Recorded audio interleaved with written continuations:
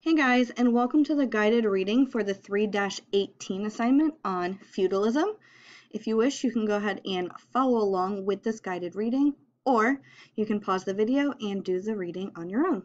Here we go. Feudalism, Manors, and Towns. If you were there, you were a peasant in the Middle Ages, living on the land of a noble. Although you and your family work very hard for many hours of the day, much of the food you grow goes to the noble and his family. Your house is very small, and it has a dirt floor. Your parents are tired and weak, and you wish you could do something to improve their lives. Is there any way you could change your life? Feudalism governs knights and nobles. When the Vikings, Magyars, and Muslims began their raids in the 1800s, the Frankish kings were unable to defend their empire. Their army was too slow to defend against the lightning-fast attacks of their enemies. Because nobles couldn't depend on protection from their kings, they had to defend their own lands. As a result, the power of nobles grew, and kings became less powerful. In fact, some nobles became as powerful as the kings themselves. Although these nobles remained loyal to the king, they ruled their lands as independent territories. Kingdoms like France, for example, were unified in name only. Knights and land. To defend their lands, nobles needed soldiers. The best soldiers were knights, warriors who fought on horseback. However, knights needed weapons, armor, and horses. This equipment was expensive, and few people had money in the early Middle Ages. As a result, nobles gave knights fiefs, or parcels of land, instead of money for their military service. A noble who gave land to a knight in this way was called a lord.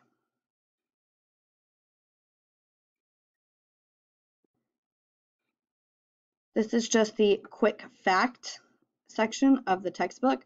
It talks about feudal society and how it was designed. We have kings and queens, nobles, knights, and peasants. Take the time to pause the video and maybe read a little bit about it.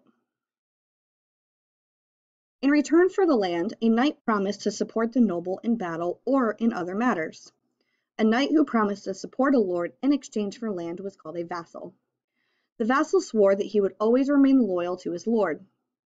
Historians call this system of promises that govern the relationships between lords and vassals feudalism. A lord's duties. The ties between lords and vassals were the heart of feudalism. Each group had certain responsibilities toward the other. A lord had to send help to his vassals if an enemy attacked.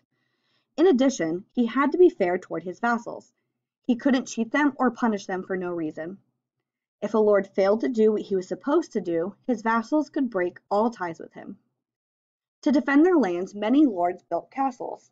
A castle is a large building with strong walls that can easily be defended against attacks. Early castles didn't look like the towering structures we see in movies and storybooks. Those great castles were built much later in the Middle Ages. Most early castles were made of wood, not stone. Nevertheless, these castles provided security in times of war. A vassal's duties. When a lord went to war, he called on his vassals to fight with him. But fighting wasn't a vassal's only duty. For example, vassals had to give their lords money on special occasions, such as when a lord's son became a knight or when his daughter married. A vassal also had to give his lord food and shelter if he came to visit. If a vassal gained enough land, he could become a lord. In this way, a person might be both a lord and a vassal.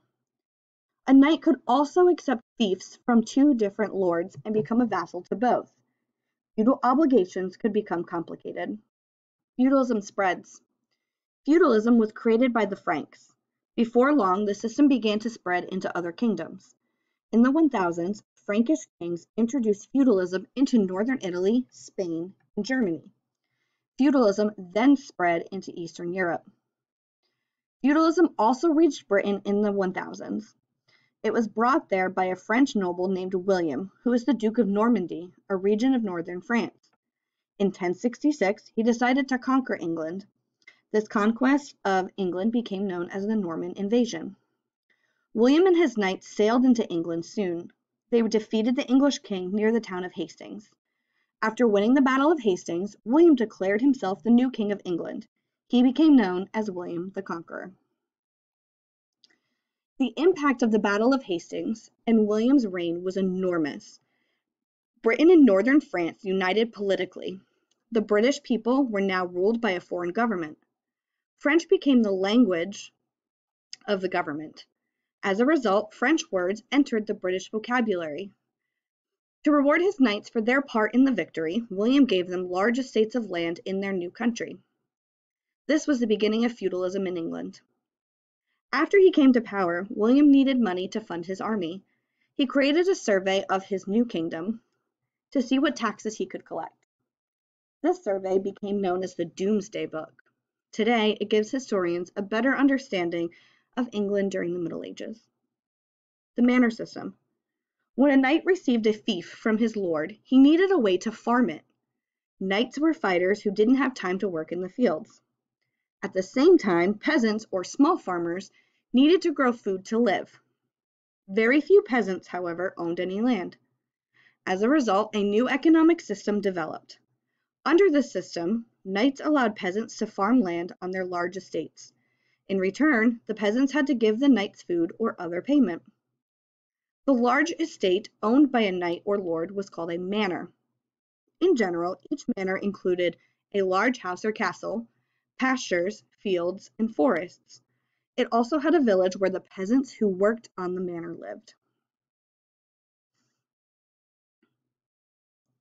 Take a moment to pause the video and explore this life on a manor visual. Peasants, serfs, and other workers. Most medieval lords kept about 1/4 to 1/3 of their land for their own use. The rest of the land was divided among peasants and serfs, workers who were tied to the land on which they lived. Although they weren't slaves, serfs weren't allowed to leave their land without the lord's permission. Serfs spent much of their time working in their lord's fields. In return for this work, they got a small piece of land to farm for themselves. They also received their lord's protection against outlaws and raiders. The lives of serfs and peasants weren't easy. Farm labor was hard, and they often worked in the fields late into the night. Men did most of the farming. Women made clothing, cooked, grew vegetables, and gathered firewood. Even children worked, tending sheep and chickens. Most manors, in addition to peasants and serfs, had several skilled workers. These workers traded their goods and services to the peasants in exchange for food. Lords wanted the people who lived on the manor to produce everything they needed, including food and clothing. Manor lords. The lord of a manor controlled everything that happened on his lands. His word was law. The lord resolved any disputes that arose on the manor and punished people who misbehaved. He also collected taxes from the people who lived on his manor. As you would expect, manor lords and ladies lived more comfortably than other people on the manor. They had servants and large houses. Still, their lives weren't easy. Lords who survived diseases faced the possibility of being killed in war. Women in the Middle Ages.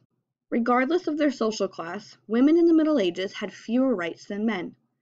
Women generally had to obey the wishes of their fathers or husbands, but women still had important roles in society. As you have read, peasant women worked to support their families. Noble women also had duties. They ran manor households and supervised servants. Women governed manors when their husbands went to war. Some noble women, like the French woman Eleanor of Aquitaine, had great political power. Other women who wanted power and influence joined the most powerful of institutions, the Christian Church. You can pause the video and read a little bit more about Eleanor of Aquitaine if you are interested. Towns and trade grow. In the Middle Ages, most people lived on manors or on small farms, not in towns. As a result, most towns were small. After 1000, however, the situation began to change. A process called urbanization began to take place. More people began to live in certain areas. As a result, some towns became big cities. At the same time, new towns appeared. What led to the growth of medieval towns? For one thing, Europe's population increased, partly because more food was available. New technology helped farmers produce larger harvests than ever before. Among these improvements was a heavier plow. With this plow, farmers could dig deeper into the soil, helping their plants grow better. Another new device, the horse collar, allowed farmers to plow fields using horses. In times past, farmers had used oxen, which were strong but slow. With horses, farmers could tend larger fields, grow more food, and feed more people. Towns also grew because trade increased. As Europe's population grew, so did trade. Trade routes spread all across Europe. Merchants also brought goods from Asia and Africa to sell in markets in Europe. The chance to make money in trade led many people to leave their farms and move to cities, causing cities to grow even larger. In time, the growth of trade led to the decline of feudalism. Knights began to demand money for their services instead of land. At the same time, serfs and peasants left their manors for towns, slowly weakening the manor system. The resulting growth of towns had several effects in medieval Europe. Workers began to focus on making or selling particular types of goods. This process is known as labor specialization. Over time, groups of specialized workers formed associations called guilds. For example, a town might have a baker's guild and a blacksmith's guild. The guild system helped address changes in the economy. Often they dictated pricing for products and set aside standards for quality.